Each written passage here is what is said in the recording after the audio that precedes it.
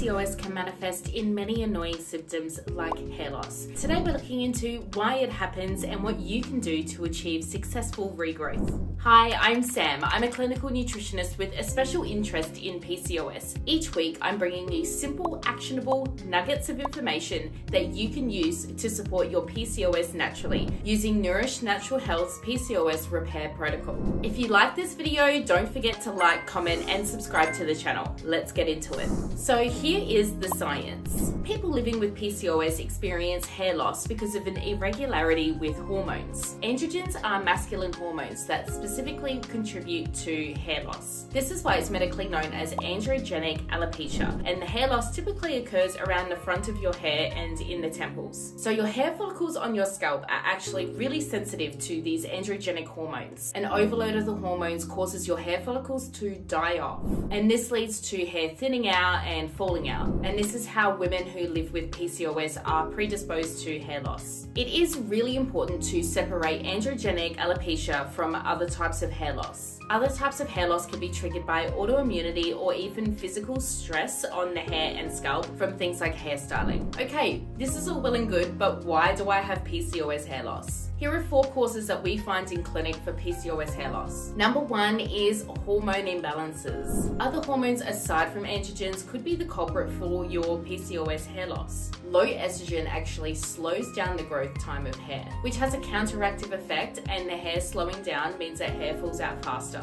Number 2 is insulin resistance. Insulin resistance is the root cause for up to 80% of PCOS cases. This makes it an extremely common cause for PCOS hair loss. And this is also why getting insulin resistance under control is such an important part of your PCOS journey. Insulin resistance causes high blood sugar, which then goes on to cause a hostile environment for your hair follicles. On top of this, insulin resistance also exacerbates androgenic hormones, raising those levels and again leading to androgenic alopecia, as we explained earlier. Number 3 is stress. If you've ever heard of your hair falling out from stress, this is not actually a myth. When you're stressed, your body is in survival mode and blood is being drawn away from the skin and away from your digestive system. This creates a really hostile environment for your hair follicles again, and a high amount of cortisol in the blood also slows down hair growth time. Number 4 is nutritional deficiencies. Nutritional deficiencies can be a contributing factor to PCOS hair loss. The main culprits are iron,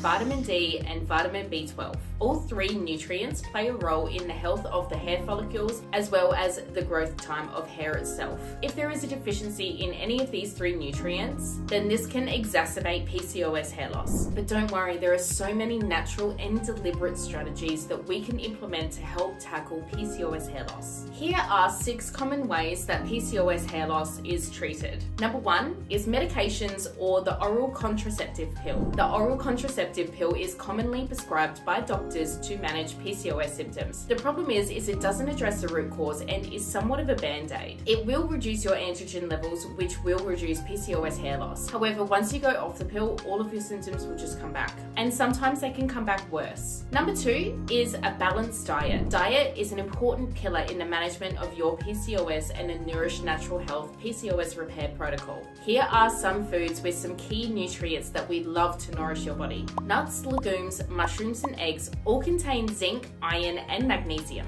Carrots for vitamin A, seafood, banana and cheese for B vitamins, fatty fish for omega-3s, as well as peanuts and liver for biotin. As well as this, there are some foods that you should avoid if you don't want your symptoms to flare up. The foods to minimize where possible are refined grains, simple carbs like sugars, candies and cookies, fish with lots of mercury, as well as fried foods and lots of red meat. The next way to support your PCOS hair loss is with nutritional supplements. So supplements can help with your symptoms by correcting nutritional deficiencies. They also support bodily functions that can help to reduce inflammation, improve your insulin sensitivity, and balancing hormones to overall reduce androgen levels. Androgen Blocker Plus is the Nourish Natural Health's best-selling supplement supplement. Using this supplement, you can reduce your androgen levels, which will have a direct effect on your PCOS hair loss. Number 4 is regular exercise. Regular mindful movement is another pillar in your PCOS management. Whilst there isn't one size fits all when it comes to exercise, we do like to think of exercise as the best one being the one that you enjoy. According to experts, 150 minutes of moderate exercise and 70 minutes of vigorous exercise per week is optimal when managing your PCOS. And number 5 is stress management. As we learned earlier, high stress levels play a crucial role in PCOS hair loss. It's really important to find ways to manage your stress, whether this comes from nature walks, meditation, journaling, knitting, or gardening. All of these activities are great for reducing stress, and it is so important in the management of your PCOS. That's all for this video. If you feel like you need tailored guidance or more information, please head to our website and take the quiz to see what the root cause of your PCOS may be. Get in contact to be a part of our sisterhood. Don't forget to like, comment, and subscribe for more PCOS information. Bye!